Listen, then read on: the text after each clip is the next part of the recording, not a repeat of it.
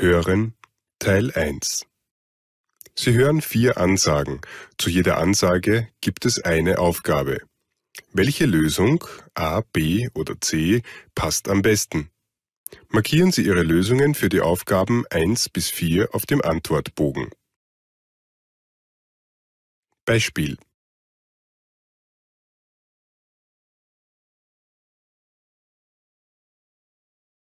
Guten Tag, Herr Mehmet.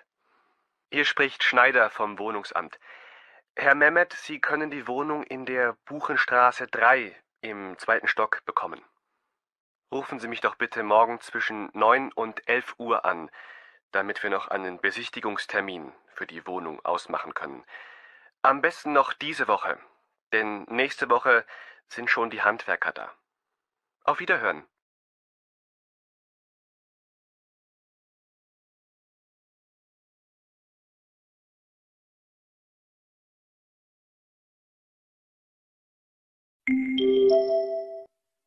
Nummer 1.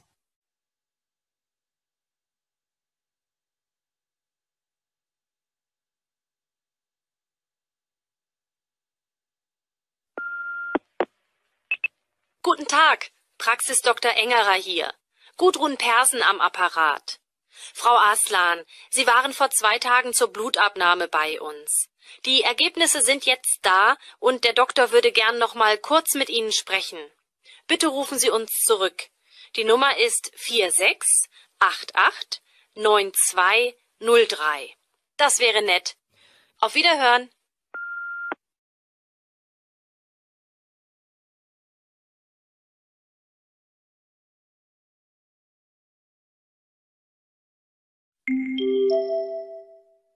Nummer 2.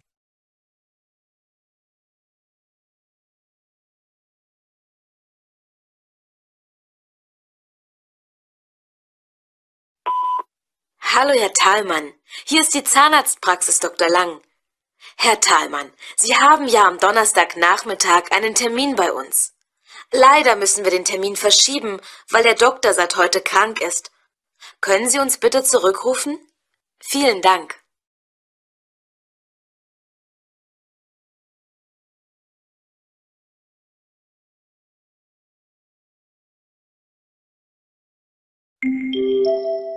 Nummer 3.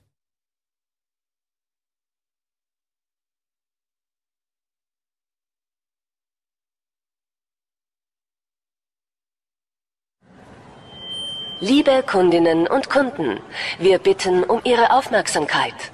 In der Gemüseabteilung wurde ein Handy in einem roten Lederetui gefunden.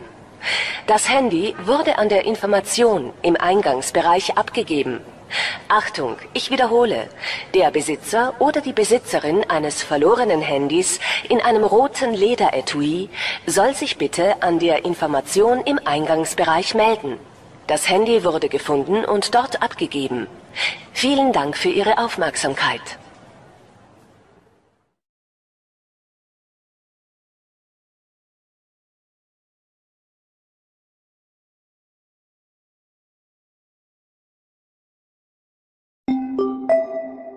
Nummer 4.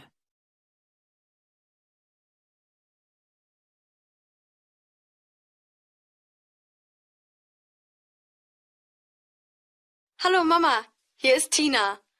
Du, ich glaube, ich habe meinen Wohnungsschlüssel verloren. Ich habe ihn schon überall gesucht. Deshalb bin ich zu Frau Becker im 3. Stock gegangen und warte hier auf dich, bis du nach Hause kommst und mich abholst. Frau Becker ist sehr nett und ich esse jetzt von ihrem selbstgebackenen Kuchen. Bis bald!